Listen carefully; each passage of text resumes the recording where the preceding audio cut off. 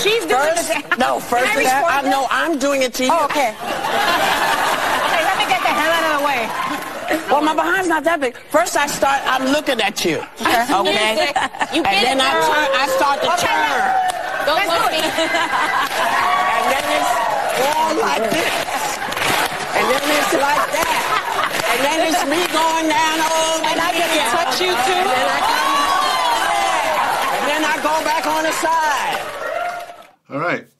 I know that was a little scary, and I apologize, but I had to share it because apparently Whoopi thought she could dance, and she was trying to do some kind of seductive dance to Sonny.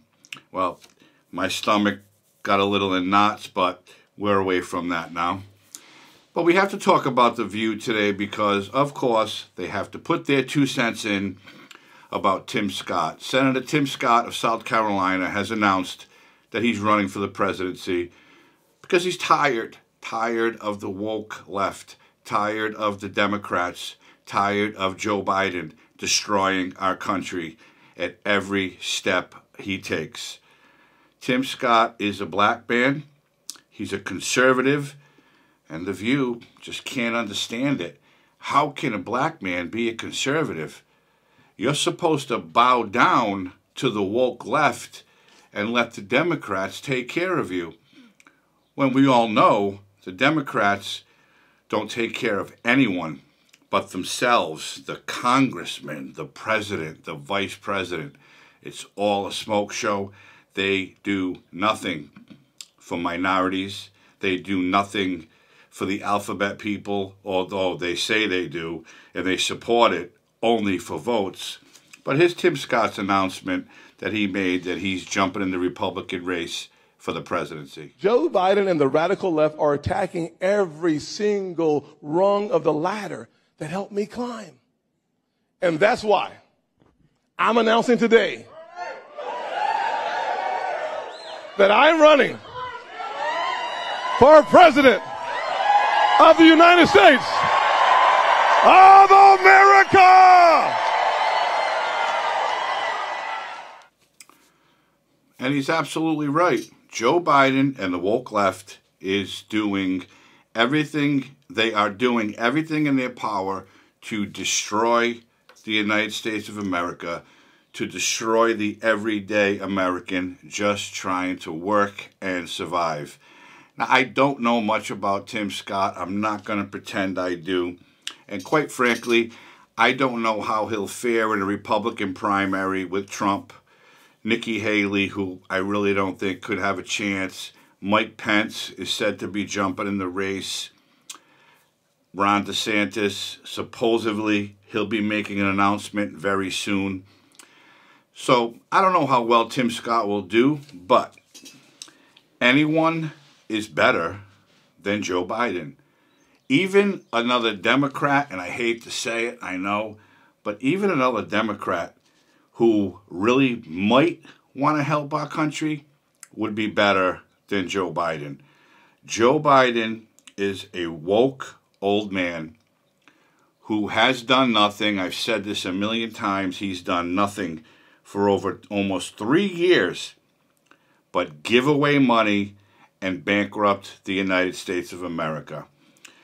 And of course, Whoopi and Anna and Farrah and the other one, I don't even know her name. Big Red wasn't on this episode. It's unfortunate because I know how we love to see Big Red. But here's what they had to say about it, and quite frankly, they're just pushing the narrative of the left. They're making it sound like he's only doing it because he's a conservative, he wants to get in the race, but he's really not running as a black man because he's not really for the black people. One of the issues that Tim Scott has is that he seems to think because I made it, everyone can make it. Ignoring, again, the fact that he is the exception and not the rule. And until he is the rule, then he can stop talking about systemic racism. He's got Clarence Thomas syndrome. But I do think that he has championed policies specific to help the black and brown community. The First Step Act, which I know a lot of liberals think it didn't go far enough, but it helped in the first year get 3,000 inmates released and into rehabilitation programs. Those are all great. He was the champion of the Emmett Till Anti-Lynching Act, which I think was able... He was one of them. Yeah, he was. Listen, I don't take it. Look, he's done some good stuff, okay. But if you're running for president, you got to do more than that. Yeah. You have to represent us as a nation and then say, and as a black man, this is also how I feel. But you can't pretend that it's not there and that it's not an issue for the people you're running, for the party you're running for. They are, in part, the problem. This cat down in Florida, I mean, black people know there's a problem in Florida. Yep. That's what I just wanted to say to the Mickey NAACP. Mouse knows there's a problem in Florida. Everybody knows. Problem. You know. So in a nutshell, what they're saying is, yeah, Tim Scott has done some good being a senator from South Carolina. He's done good for his constituents. He's done good as a Republican in Congress. But what has he really done for the black people? Whoopi seems to think he needs to do a lot more. And I take that as he needs to bow down and turn woke in order to get the black vote. See, what they fail to understand is anyone can be conservative. Black, white, Asian, Latino, you name it, you can be a conservative. There's nothing wrong with being a conservative. But these people seem to think that everything has to revolve around minorities, alphabet people, and all the marginalized groups.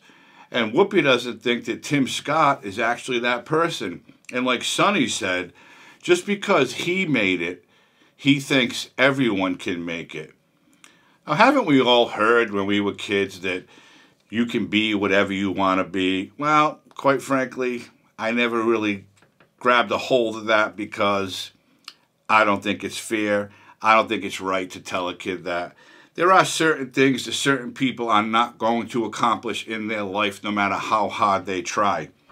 But you can try your best to become the best person.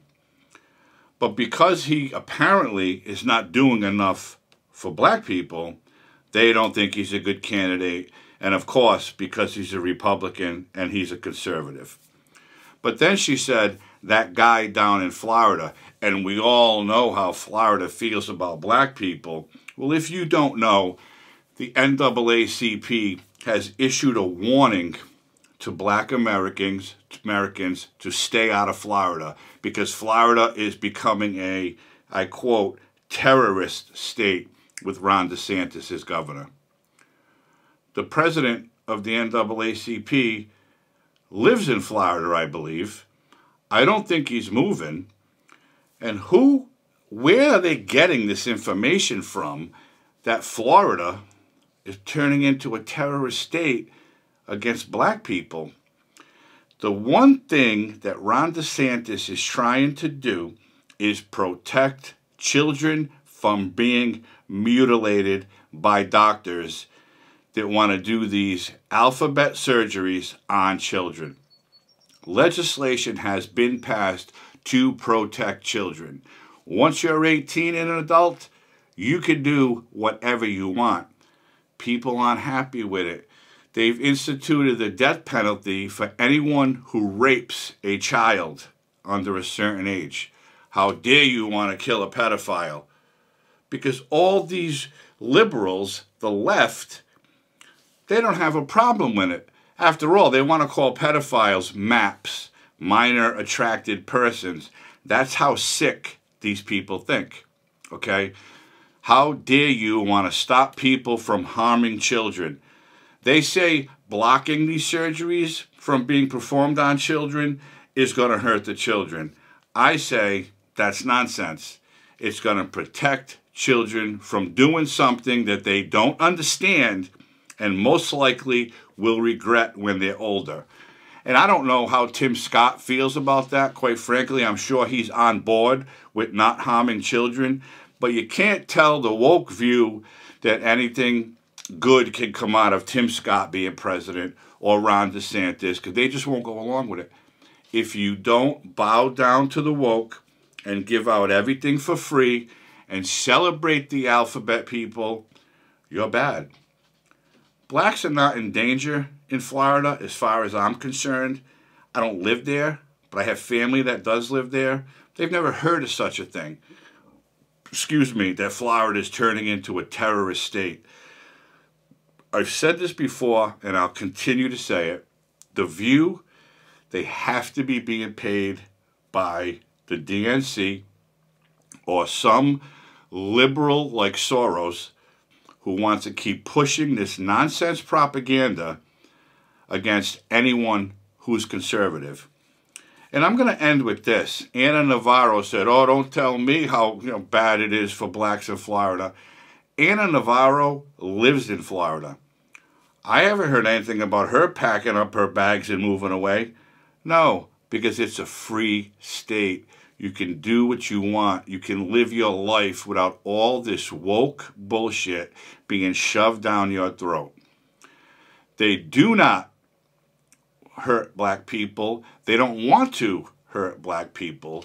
They want to take care of children from being harmed by the alphabet doctors who want to change them into something they can't be.